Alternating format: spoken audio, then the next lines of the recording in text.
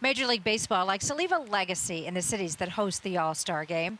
This year, MLB, along with the Colorado Rockies, will be giving millions of dollars in legacy grants. They've chosen to focus on youth baseball, field renovations, the military, and mental health. Well, one grant will go to Judi's House, the nonprofit started by Brook and Brian Griese. It's a safe haven where families, and particularly children, can go to process their grief over the loss of a loved one. They're supporting us and raising awareness that this is something that happens for kids, and it's not something that just goes away or gets better on its own. And kids need support and care to prevent long-term negative outcomes.